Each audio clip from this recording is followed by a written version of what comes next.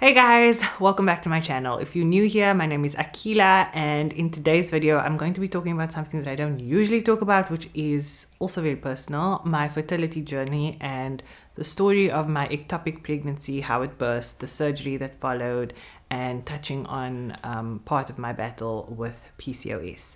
So it's been 3 months since I had a miscarriage, an ectopic pregnancy, and I'm feeling really great. So I'm in a really good space physically and emotionally, and I felt like I wanted to talk about it partially because it felt really weird coming back to YouTube and not updating you about this massive thing that happened in my life. And it also is, yeah, just a life update, and it's also for whoever needs to watch this to help them heal, so that you don't feel alone maybe in your fertility journey, whatever the issue or worry may or may not be. I also hope that through this video we could raise awareness around miscarriage, normalize talking about miscarriage, and yeah, so this is my story. So if you're one of my subscribers, it goes without saying that I have been pretty absent for the past year. I don't think I posted a video on YouTube for like 5 or 6 months, and part of the reason for that was Abdulmalik and I decided that despite the pandemic, the two of us were going to start our family as we had planned to do in 2020. A big part of that was coming to grips with my PCOS. So for the whole of 2020, I'd only had something like 3 periods by the time July, August had rolled around. So I decided to start cutting gluten and dairy, minimizing my stress and workload, which is why I wasn't on YouTube, because I just felt like that pressure to be consistent, and also just the general mental health implications of the pandemic were just, it was just giving me added pressure and spiking that cortisol, which really throws your hormones out, and it's just was not going to help my condition. So I decided to take a step back from a lot of things. I also decided to start acupuncture, and I started seeing a doctor who specializes in Chinese medicine and acupuncture, and she's helped so many women conceive babies. We haven't tried before, just by the way. We hadn't tried before this, but I knew I had this condition and that it was giving me a lot of problems. And I was incredibly insecure, without even trying, I was incredibly insecure about whether or not I would even be able to fall pregnant because of this condition, because I was thinking, I can't even get a period. So how am I going to make a whole baby, a whole human being? Do I even have the tools? What's going on? You know, so I embarked on this journey of self-care and threw all my focus into a lifestyle change that was going to help my condition. Anyways, after only a month of not being hectic with work, eating better, and going for acupuncture, Abdulmalik and I tried once, not expecting anything, and I fell pregnant that very first time. Now, I know a lot of women say that you only get those first pregnancy symptoms, 10 days to a week in, and you can only test after about 2 weeks. But I knew in my gut, I knew that I was pregnant 4 days afterwards, because I woke up with really sore boobs. And I got so excited, and for the entire day I was cracking all of these jokes with Abdulmalik, and I'd be like, you need to lift this for me because the baby doesn't want to carry heavy loads today, or the baby is craving a chocolate, can you please go to the corner shop and go buy me some? But I checked my period calendar app, and it actually said to me that my period was due, or that it was like a month after my period that I got the month before. So I realized maybe the achy boobs were to do with my period. However, then 2 weeks passed and the boobs were still sore and there was no period, which was very weird. I was also very emotional, but I wasn't also sure if that was just general pandemic mental health issues, because I did encounter quite a bit of that last year. Anyways, took a pregnancy test, came back negative. I was totally fine with that, wasn't expecting anything the first time around anyway, so I went about my life, and September was a very busy month for us with work, but I still just wasn't feeling okay. I was eating so healthy at this point for 2 or 3 months, and my weight was just staying the same. It was like water retention.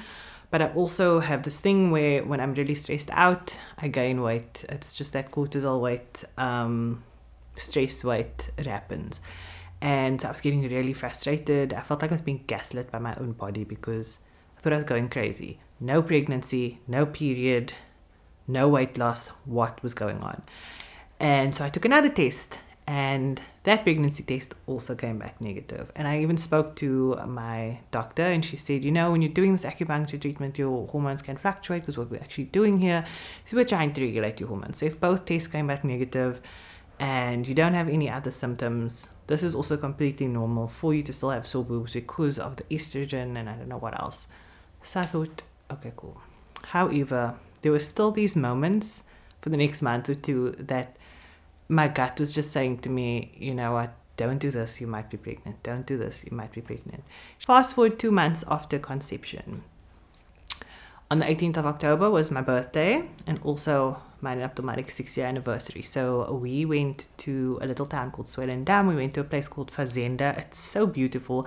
I've been wanting to go there for ages, and it was a perfect time. And first day we were there, spent the night, everything was fine. I felt perfectly fine.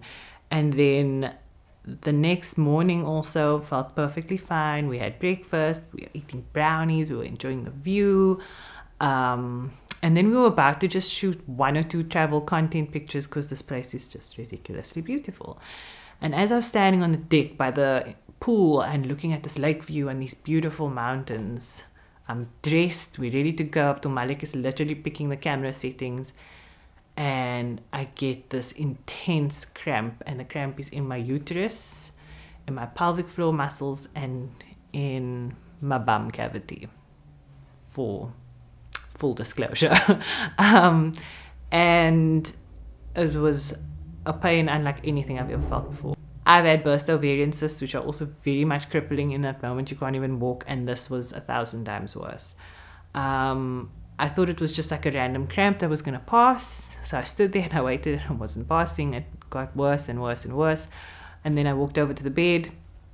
I lay down on the bed, and I kept trying to find a position that will give me relief. You know, like when you have your period, maybe if you curl up in fetal position, it's a bit better. Some women say to put their feet up. I was trying all these different things, but any slight movement of my leg in any direction was just giving me the most excruciating pain that was unbelievable. And then I said, okay, I'll give it like 15 minutes. If this doesn't pass, I think we should go to the ER. Now that I look at it, I don't even think I should have waited that long.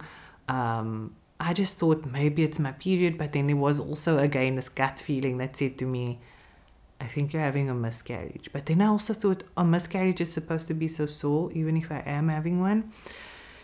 Anyways, eventually I said to him, okay, we can go to the ER, but I think I actually want to throw up, because at this point I don't know if it's a fever, but I am sweating. My clothes are completely wet, my hair is wet from the sweat.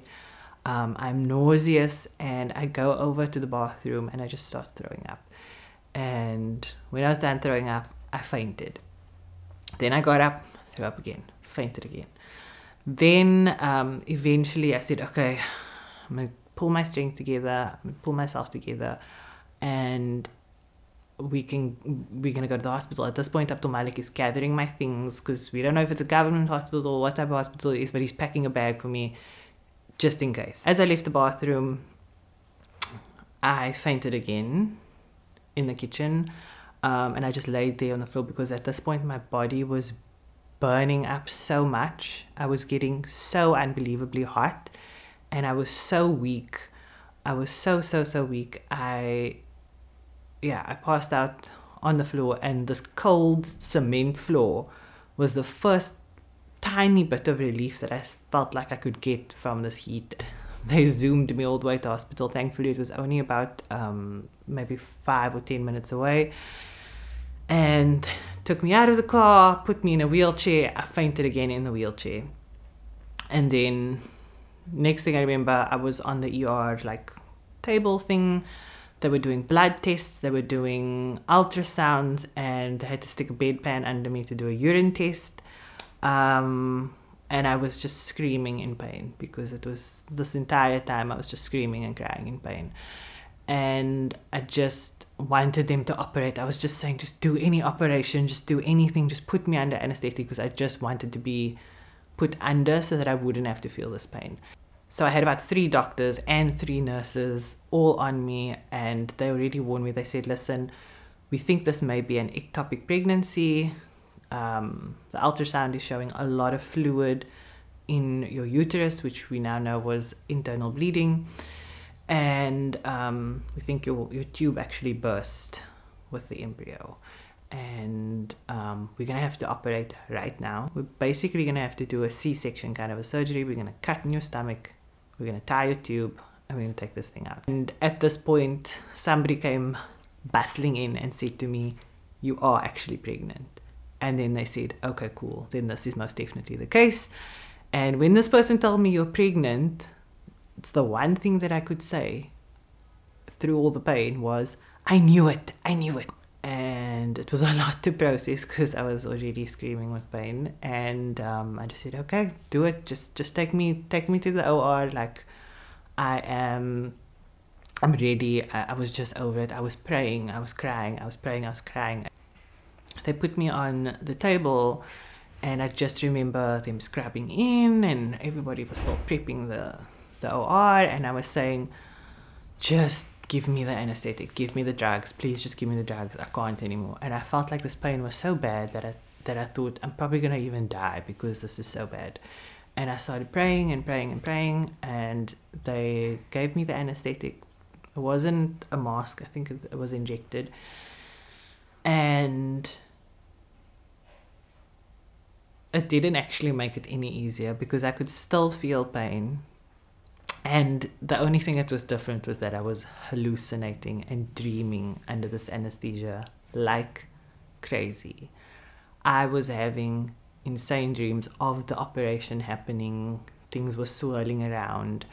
And then there was this moment of like peace. And at this point I thought to myself, okay, I think I'm dying now. Well, I think I've died. I think I've crossed over, and I'm gonna wait now for the angels to come and fetch me. And yeah, you know, I just kind of made my peace, and I was just waiting, and I was waiting, and then before I knew it, Abdul Malik was you know, tapping me awake, and he said, "Babe, the operation is done. It was a success." And obviously everything had happened so fast that he and I hadn't had a moment to even grasp the fact that I was actually pregnant and we didn't know. So because I was coming out of the anesthesia and I was so out of it, all I kept saying to him was, "We made a baby. We made a baby." And then he would talk to me, and the doctors would talk to me, and I would just touch him on the hand because I'm coming out of anesthesia and I am totally out of it, and I just keep saying, "We made a baby." And then he would talk some more, and I would say, "Are my parents here yet? What's happening? Blah, blah, blah." And then I would just cut him off again and say, "We made a baby." And I think that's because I was so out of it that it was still the only thing that was the biggest shock for me. More than anything else, more than the op, more than the pain, more than anything, making a baby was the biggest shock for me because, like I said, I was so insecure because I couldn't even have a period. I couldn't even ovulate. It was mind-blowing that the first and only time that we ever tried to conceive, and we're not even hoping for anything, we got it right, even if we got it wrong, if that makes sense. So I had to stay in hospital for 3 more days because I'd lost 2 liters of blood with the internal bleeding. So I had to have transfusions and drips, and I had to be put on iron, and I was on a catheter. I couldn't walk for 3 days.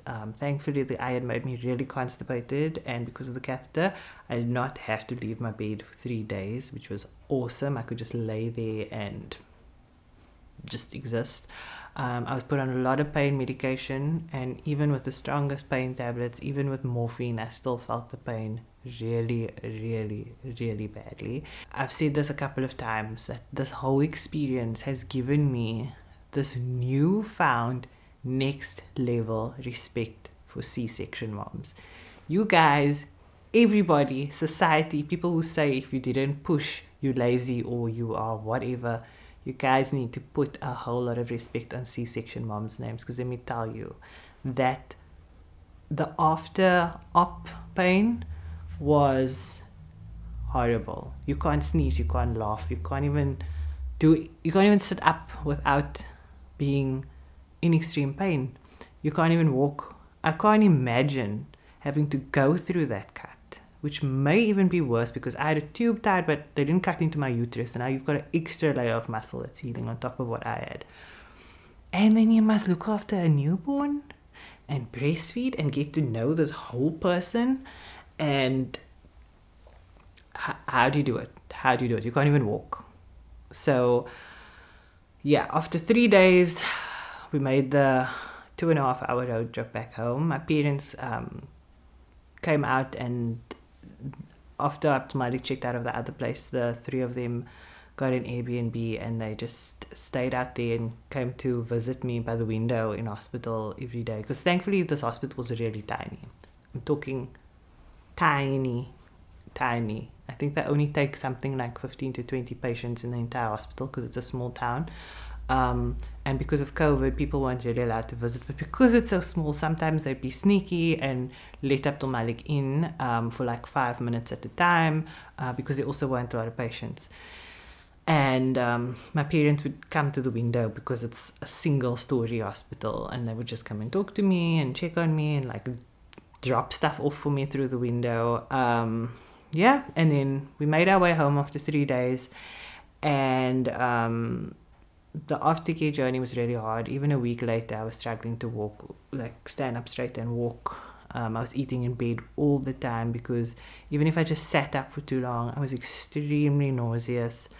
The recovery time in total is between 6 to 8 weeks. I was doing it really well because I was also going for acupuncture still. I really had amazing doctors looking after me, and the medical team at Storytime Hospital were incredible. And so I healed up really nicely. I had the best version of a bad situation. So yeah, I stayed in bed for about 4 weeks. Every time I tried to get up too early though, my body would remind me, it's not your time, girl. It's really not your time. So I would go out here and there. You know, I'd go for a quick dinner with Abdul Malik, or quickly go to the mall, or I went to my friend's wedding, but I would have never missed that for the world. And then I really feel like I'm fine, and then the pain just kicks in really bad, and I was reminded, it is not your time. And it's so crazy that once 6 weeks hit, literally on the day 6 weeks, because they say 6 to 8 weeks, that was the day that I never got any pain ever again. Because even 4 days before that, we were on safari and I was quad biking. Felt completely fine. Was very brave of me to do that. Maybe not the smartest thing, but I really felt fine. But the next day I had lots of pain. So every time I was humbled and put back into bed, especially by Abdul Malik, he was a really amazing caretaker. It really allowed me to continue to do the emotional work that comes with losing a child, and the shock of everything, the shock and trauma of having this big operation and not being able to do anything for myself, not being able to walk, and just really, it was a really physically, emotionally, it was a lot. Mentally, it was a lot to wrap my head around. For 2 weeks, I also battled with really bad night sweats, so I'd wake up the next morning completely soaked and freezing. I also had really bad PTSD, so right before I would nod off to bed, I'd be fine the whole day. Right before I'd nod off to bed, I'd have really hectic flashbacks, and it was just like a movie trying to play all the time. It was as if my mind was trying to catch up with my body and, you know, come to terms with everything that had happened. Well, that's what I was professionally told. However, I'm so proud of myself for how I dealt with my grief, how I dealt with the miscarriage, and just everything that happened, because it was a lot that happened. And I really took a lot of steps, active steps, to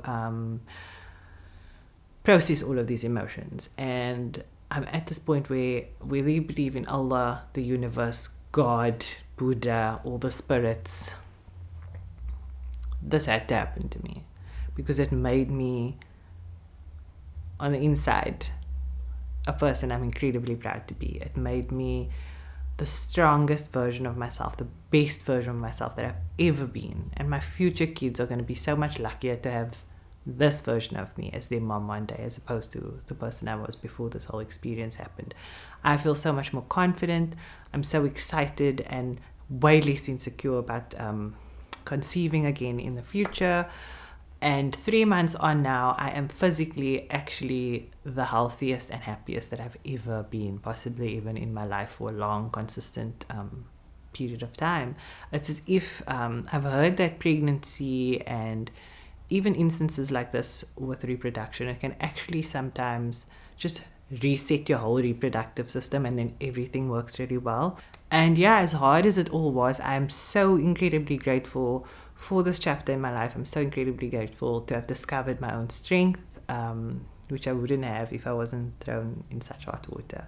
But yeah, that's my story. Please, ladies, look after your reproductive system.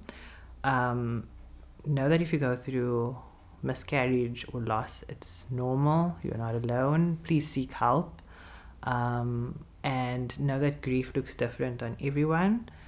There's no right or wrong way to emerge from it. And also trust your gut. So if you think that something is wrong, or that you are pregnant, or that you need medical attention, please go to the doctor. Please go and get yourself checked out. I'm also looking forward to talking a whole lot more about PCOS on my channel. I'm not a medical professional, but I have, of course, made quite a few lifestyle changes that have really impacted and changed so much of how this condition affects my life. And if you'd like to learn from me, or if there's anything specific you'd like to see relating to this topic, let me know in the comment section and I'll see what I can do for you guys. But just don't ask me specifically for advice, because like I said, I'm not a medical professional, but I can answer questions pertaining to the changes that I have made. Thank you all so much for watching. I'm really looking forward to getting back into YouTube this year. I'm actually so excited about it. Don't forget to like, share and subscribe. And yeah, I'll see you in my next video.